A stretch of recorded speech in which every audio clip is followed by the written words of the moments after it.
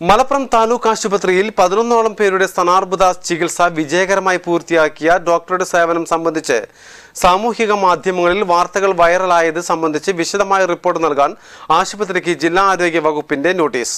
സംഭവത്തിൽ വിശദമായ റിപ്പോർട്ട് നൽകണമെന്നാണ് ജില്ലാ ആരോഗ്യ വകുപ്പിൽ നിന്നും താലൂക്ക് ആശുപത്രി സൂപ്രണ്ടിന് നോട്ടീസ് ലഭിച്ചിരിക്കുന്നത്. കഴിഞ്ഞ ദിവസങ്ങളിലാണ് സാമൂഹിക മാധ്യമങ്ങളിൽ സ്ഥാനാർബുദ രംഗത്തെ ചികിത്സ സംബന്ധിച്ച് ഡോക്ടറുടെ സേവനത്തെക്കുറിച്ചുള്ള അഭിനന്ദനങ്ങളും വാർത്തകളും വൈറലായത്. സ്വകാര്യ മേഖലയിൽ 1 ലക്ഷം രൂപ ചെലവ് വരുന്ന ചികിത്സയ്ക്ക് താലൂക്ക് ആശുപത്രിയിലെ സർജറി വിഭാഗം ജൂനിയർ കൺസൾട്ടന്റ് ഡോക്ടർ അജീഷ് രാജന്റെ നേതൃത്വത്തിൽ നൽകി വരുന്ന സേവനമാണ് സമൂഹ മാധ്യമങ്ങൾ വഴി വലിയ പ്രചാരം നൽകിയത്. പാവപ്പെട്ടവരുടെ മനസ്സറിഞ്ഞ ഡോക്ടർ എന്നായിരുന്നു സാമൂഹിക മാധ്യമങ്ങൾ നൽകിയ വിശേഷണം.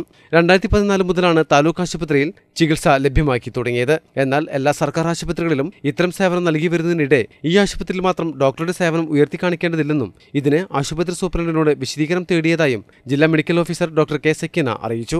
രാവിലെ 8 മണി മുതൽ ഉച്ചയ്ക്ക് 1 മണി വരെയാണ് ആശുപത്രിയിൽ സാധാരണ ശസ്ത്രക്രിയ നടക്കുന്നത്. തിങ്കളാഴ്ചയാണ് സംസ്ഥാന ആരോഗ്യ വകുപ്പിന്റെ നിർദ്ദേശത്തെ തുടർന്ന് ജില്ലാ ആരോഗ്യ വകുപ്പ് താലൂക്ക് ആശുപത്രി സൂപ്രണ്ടിന് നോട്ടീസ് നൽകിയിരിക്കുന്നത്.